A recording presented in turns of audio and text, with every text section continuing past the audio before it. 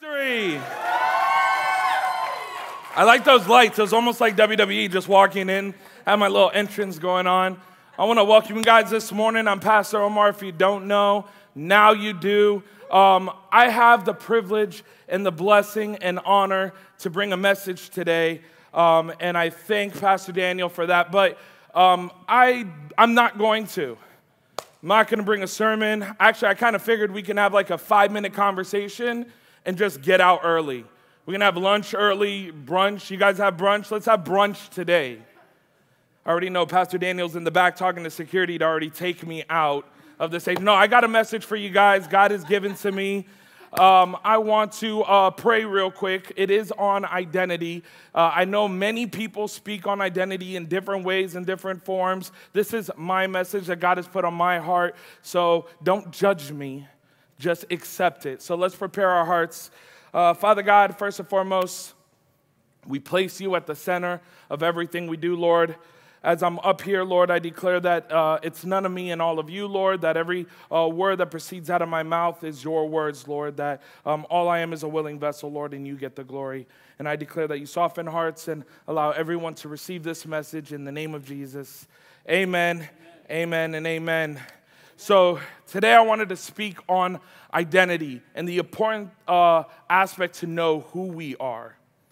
See, what the problem is, I think, right now in this day and age is a lot of us don't know who we are. I think we're having what I would say is an identity crisis. It's very hectic. If we notice, we're living in a state of division. We're divided amongst each other. We're divided in our house. We're divided in our marriage. We're divided in the church. We're divided in the world.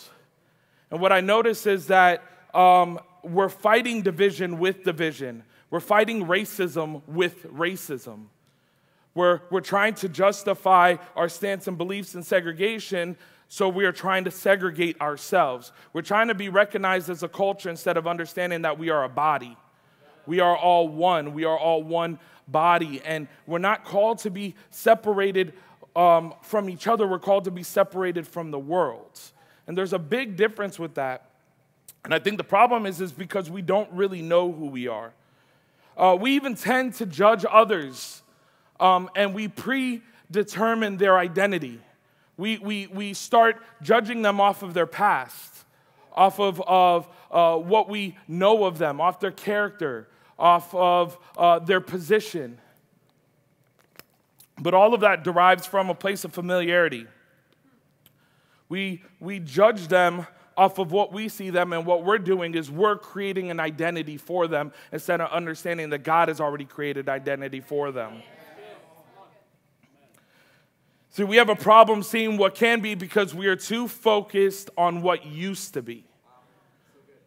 We look at people like our parents. We look at people like our friends. We have friends that we won't even act like Christians in front of because God can't save them, right?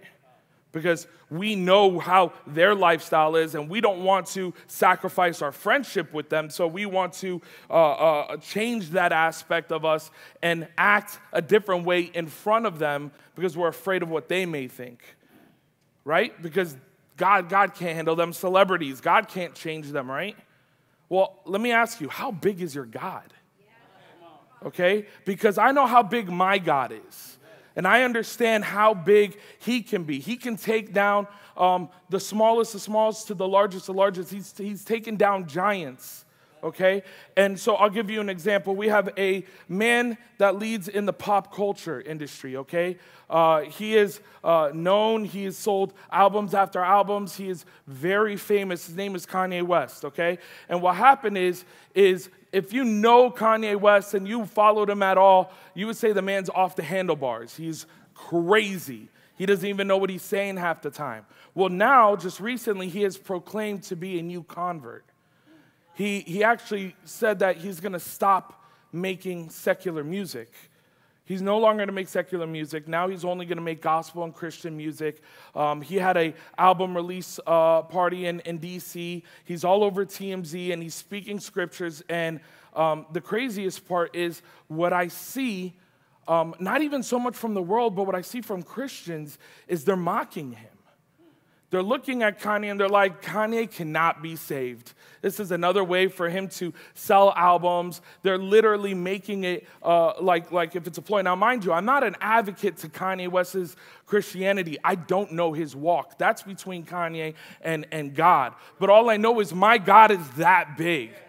My God is big enough to take an idol, to take a celebrity at their highest and be able to utilize them to save the world. Okay, my God is big enough to create an influence, to take one of the biggest influencers, convert them, conform them to Christianity, and be able to use the power and the stepping stool that they have in order to bring more people to Christ. See, that's how big my God is.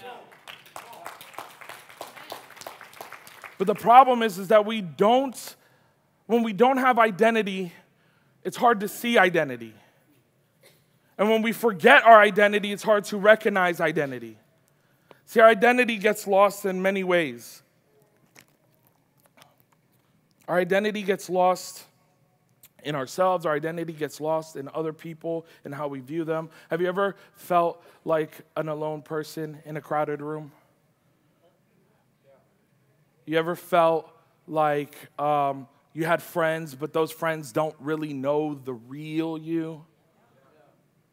That where you're standing, you don't belong in that surrounding.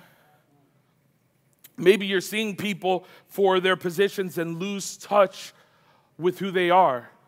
People see the name pastor, but don't know the Daniel anymore. So today I really want to recognize our identity. I want us to be able to take a good grip, take ownership of it.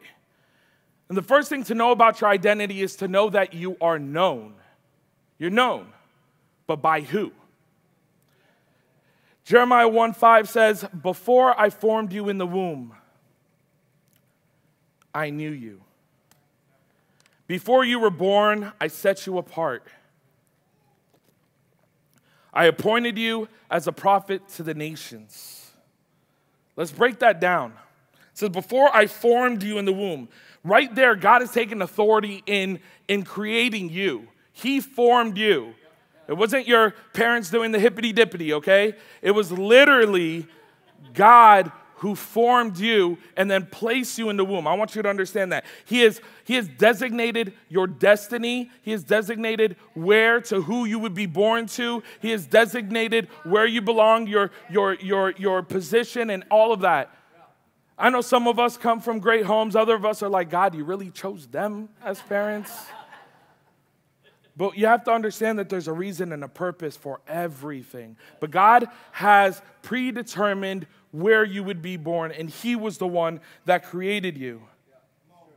If He created you and He knew you before He created you, then He already knew your stubborn, hard-headed, sassy divaness, and He still chose you. He still chose to set you there. And that's the next part. Before you were born, I set you apart. He separated you. Okay? He separated you from everything and everyone else.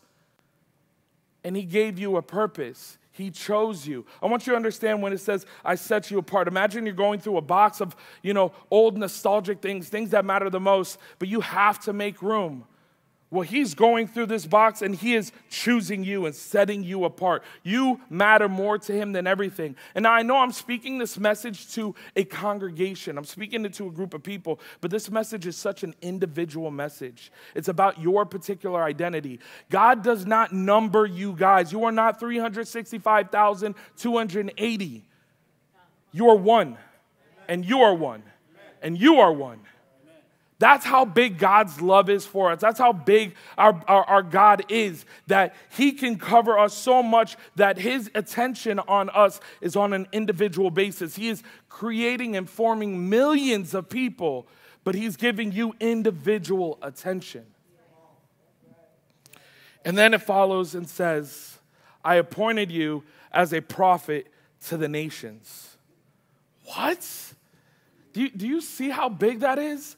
I've appointed you to a prophet of the nations. But remember what he says before that. He says, before I formed you in the womb, before you were born, I set you apart. I appointed you as a prophet to the nations. Before you were born, he already gave you position. Your position was designated before your creation. He has already assigned you. And let's break this down even more. What's a prophet? A prophet is a person regarded as an inspired teacher or proclaimer of the will of God. We are all called to proclaim the will of God to the nations. Nations. That says nations. There's an S. There's an S to that. That says nations. That means we're not called before being created to preach the word on the streets. We are called to preach the word to the world. We are called to the multitude of people because the multitude is sin, but we know that grace covers a multitude of sin, and our God is a gracious God. So we need to understand how big that is, how big of a purpose we've already been given before we were even created. And half of us woke up feeling worthless this morning. Half of us woke up without purpose. Some of us didn't even make it to church today. So it's important to know your identity. You can't know where you're going if you don't know who you are. Without knowing your identity, you're going to either be going in circles, you're going to be standing still, or you're going to be walking backwards. And let me tell you, if you're going in circles or you're standing still, trust me, you're going backwards. The only movement and momentum is in God. So the first thing to know about your identity is that your identity is already known. So your identity starts with that you have been and always will be known by the Father. We have been chosen, but our identity only takes course when we choose him. And John 1:12 says, "But to all who did receive him, who believed in his name, he gave the right to become children of God." Give God a hand clap for that. I'm sorry. All it says is, but to all who did receive him, who believed in his name, who just believed in the name of Jesus Christ, he gave the right to become children of God. It is only when we choose to know God, our identity is awakened. But notice, it doesn't say when you know of God, or when you hear of God, or when you read of God. It says when you receive him. I'm gonna do an example. Christian, come up here real quick.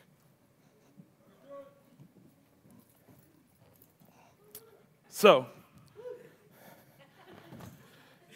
I want you guys to picture Christian. He invites you over, okay? He's receiving you into his house. He's saying, come over, we're going to get to know each other. You know, I like you, and, you know, I want you to come over to the house. So we knock on the door, and it's like, hey, what's up, man? Oh, what's up, bro? What's happening? Good to see you, man. Good to see you, bro. He welcomes me in. We sit down on the couch.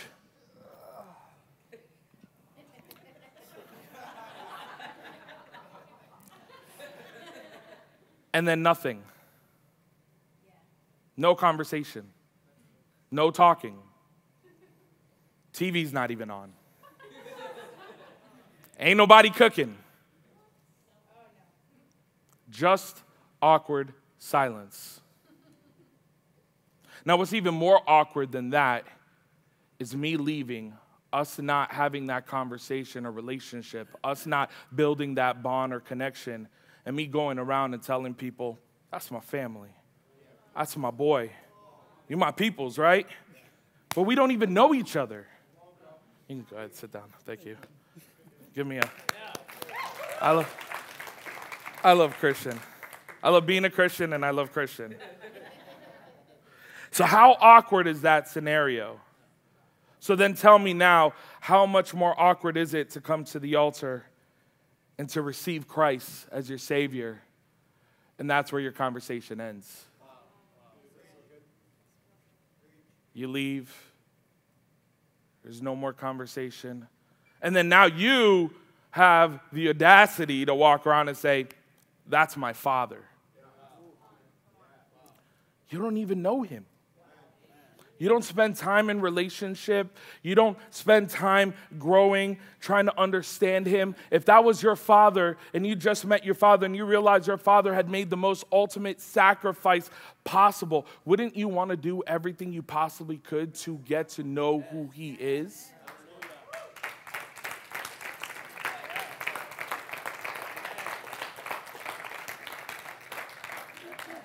So let's think of that scenario again. You're receiving someone in. When you receive someone in to your home or you receive someone into your friendship or your life, you receive them in an act of being hospitable, okay? I said that word, right? Okay. We all know I have my battle with words, okay? Hospitable, all right?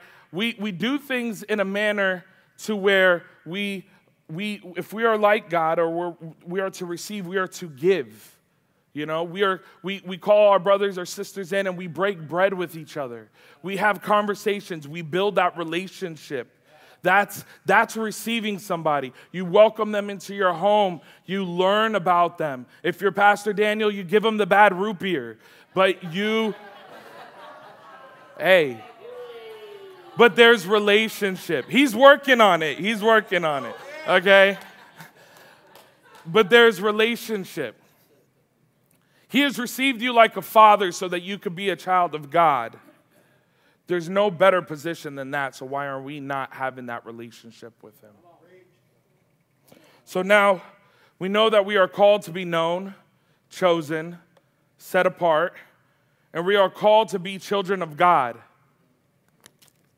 So what else makes up our identity? Well, we are called to be like Christ. We have been made in his image. But what does that mean? I don't know. What does that mean? I feel like that's my conversation with Dave a lot. But what does that mean? I say something all philosophical, and he's like, bro, but what does that mean? Genesis 1:27 says, so God created mankind in his own image. In the image of God, he created them. Male and female, he created them. He says it multiple times. I think he's trying to make a point, okay? He created us in his image, but what does that mean? That means as our father, we are called to be more like him. So as a father that I am, I'm raising my daughter to be like me. I know, it's kind of scary, okay? But I'm trying to raise her to have the best of my personality, the best of my character, the best of my choices, the best of my ethics. She already has my wife's sassiness, but even my humor. I try to give her my humor. I spend so much time with her, and she's conforming. I'll give you an example. Her birthday just passed. She just turned 4, all right? And my wife has been bugging me to get a dog for a long time, okay? Now, I don't want a dog, okay? I'm not knocking you dog lovers. That's awesome. You keep them.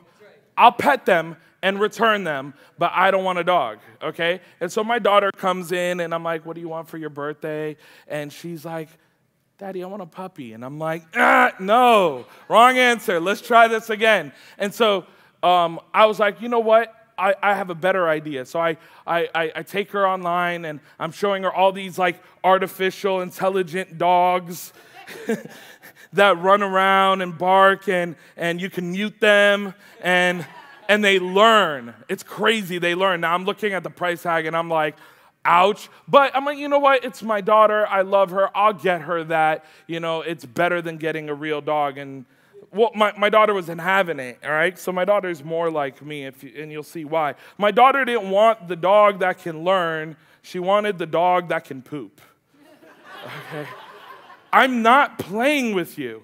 She literally found a fake dog that poops. And that's what she wants. She wants to feed it, so she feeds it, walks it, and it poops. It even makes the sound pooping, okay? And yes, she does have it. We did get it for her, okay? That's to show you. Now, the best part about this is that I'm watching her, and she is cracking up at the dog pooping. And so am I, okay? And that's because we share the same personality and humor. Now, I'm enjoying her personality because she's part of me. And that's what God wants to do. God wants to enjoy who he created you to be in his image, part of him. Sorry, I feel like Josh never gets a good picture of me. He always says it because I always make these ugly faces when I preach. You want to take one? Come on. We good? All right. Perfect. Sorry.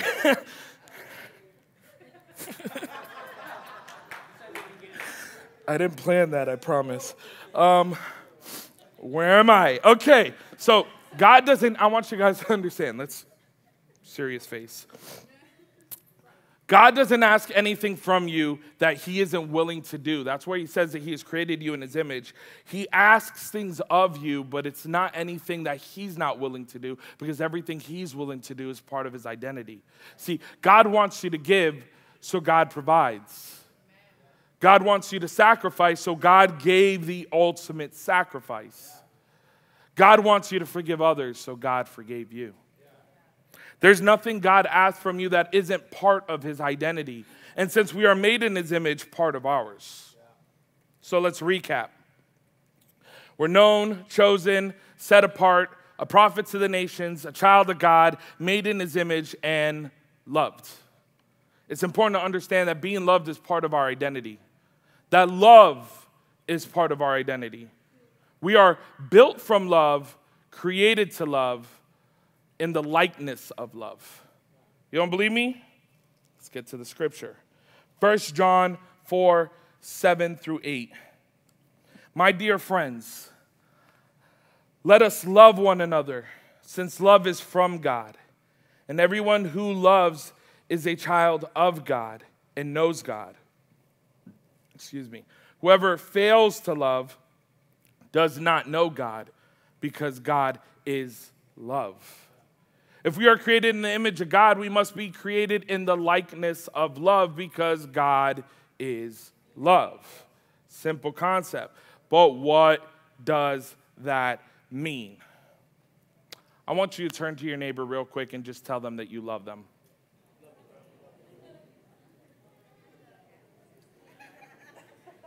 Get a room. Now, doesn't that feel good? Half of you already feel better than you did when you first came into church. The other half of you are just upset at your spouse who turned to the other neighbor to tell them that they love them. Y'all need counseling. But we are loved, and we are called to love because we represent love. Now, what blows my mind is, why do Christians have the worst rap when it comes to love? Why? The Bible talks about love more than it talks about forgiveness. Okay? It actually only mentions the word forgiveness around 14 times. The word forgive appears 42 times in the Old Testament, 33 times in the New Testament. The word forgiven appears 17 times in the Old and 28 times in the New. And the word forgiving appears 6 times in the Old and 1 time in the New. And so that's about 141 times. But love. If you're like Christian, you can open up your King James Version, okay? And you'll see that the Bible mentions love 310 times. That's more than double. See, I mentioned that because for the longest, I thought forgiveness was the most important thing. But it's not. Forgiveness is just a byproduct of love. And so we have to understand that love is part of our identity. And what's kind of funny, as I was researching this, if we want to stay in the King James Version for a moment, the first time the Bible mentions love, or the word love, is in Genesis 27:4. And it says, and make me Savior meat, such as I love, and bring it to me, that I may eat, that my soul may bless thee before I die. Now, as a fat man, I receive that, okay? That's about food, all right? If you want to show me love, where's my steak dinner? Sean, where's my steak dinner at? If you want to show me love, that's the best way to my heart. Tangent on top of a tangent. Sorry, Daniel. But the first time I ever went to Pastor Daniel's house, all right, that was actually the first time I met Adrian as well. Daniel made some bomb tenderloins, okay? They were ridiculous. That was 3 years ago, Daniel. Where's my steak dinner? Where's the love at? Yeah, breakfast, Pop-Tarts. Boy.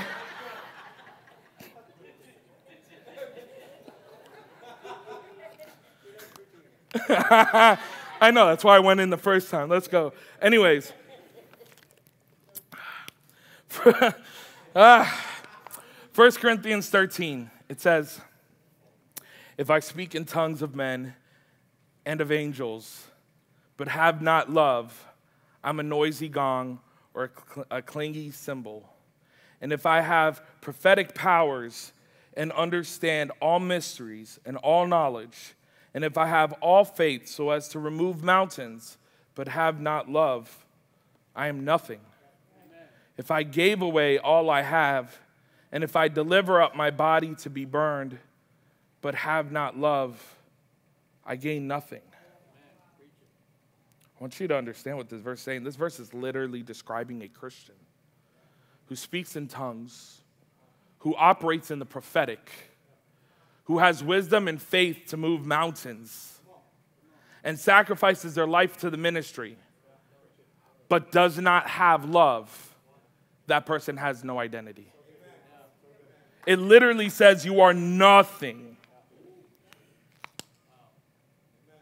So that obviously means that love is part of our identity. You are called to love your spouse. You're called to love your neighbor. You're called to love your enemy. You're even called to love your pastor. You're called to love the sinners and the saints. You're called to love because you are called love. Because if you're created in the image of God, and God is love, then you are created in the image of love. So to be the image of love, it's your identity. Can I be honest with y'all? Some of y'all need to trade in those middle fingers for some hugs, okay? I'm just being real. Now, I'm not saying if somebody cuts you off, cut them off, pull them out, and give them a hug. I'm saying just don't use the middle finger, okay? I remember Sean once said that God had changed him in a way where he stopped using the middle finger, he started using the thumbs down. I don't know how awkward that is to get mad at somebody. They pull up on the side and they're like,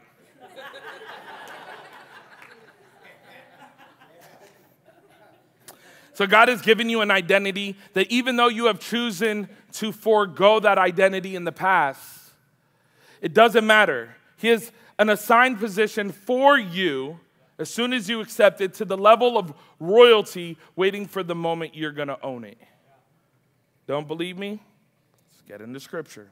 1 Peter 2:9. It says, but you are a chosen race, a royal priesthood, a holy nation, a people for his own possession, that you may proclaim the excellence of him who called you out of the darkness into his marvelous light.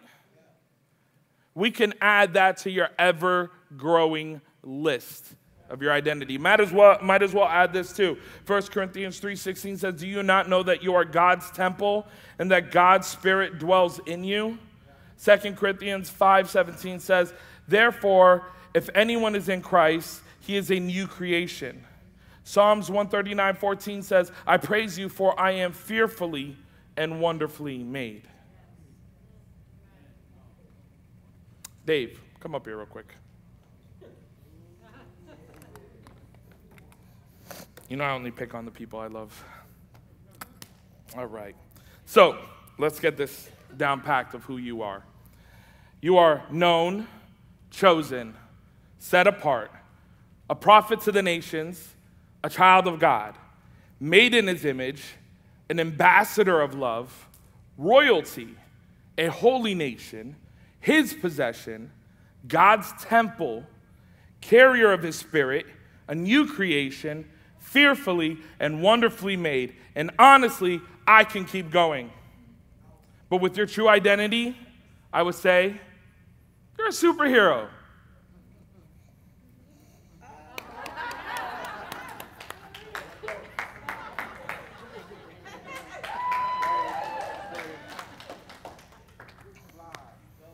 You're a superhero. Picture up right now. But now what?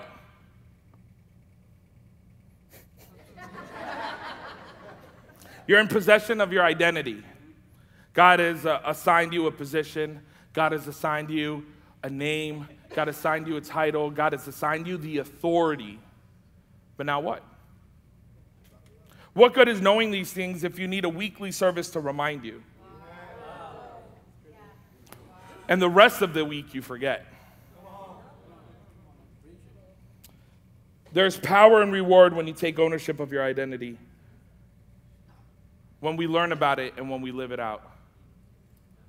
So if God has called us to be this, then let's take our identity and let's own it. You can sit down.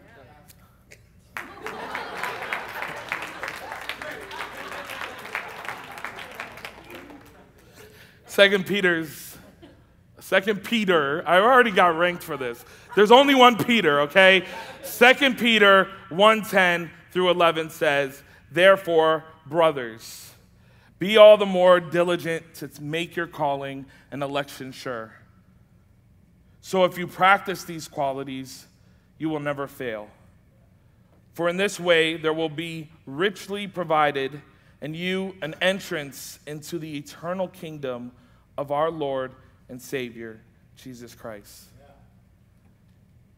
Faith brings salvation, but identity establishes eternity. So more than just owning your identity, it's time to practice it. It's time to live each one out. Be proud to be known by God, to be chosen, to be set apart, to be a prophet to the nations, to act as a child of God, to represent the image of God, to advocate love, to stand in a royal priesthood, a part of a holy nation, knowing that only He possesses you. As you are called God's temple, carrying His Spirit as a new creation, because you are fearfully and wonderfully made. I will repeat that over and over and over again in the hopes that you hear it enough times to realize its truth. You are a child of God, so for the sake of God's glory, it's time to act like one.